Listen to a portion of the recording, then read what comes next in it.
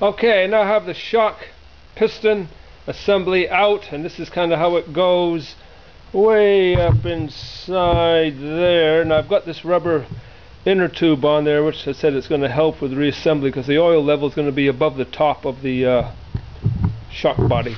Now the way this goes, if you can see, we've got the piston here, and as the piston cylinder, as the shock collapses, it pushes down. So we got the compression valving on the top and the revalve valving on the bottom. Now if you're not going to be changing the valving, you could ignore this step, and all you would do at this point is dump the old oil, put fresh oil in, and then go through the bleeding process, which I'll cover. But I'm going to change a couple of the valves in here to soften up the valving, because this thing's pretty stiff and it's pretty harsh.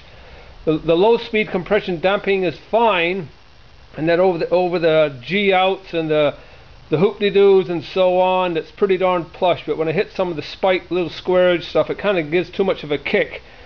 So I'm going to change the valving on the compression side here, because there's holes in this piston that press and deflect against the shims, and the resistance of those shims is what gives it the difference between the high and the low speed compression damping. And you can go online and find a whole bunch of stuff out about that, but I'm going to sign out for now and then come back.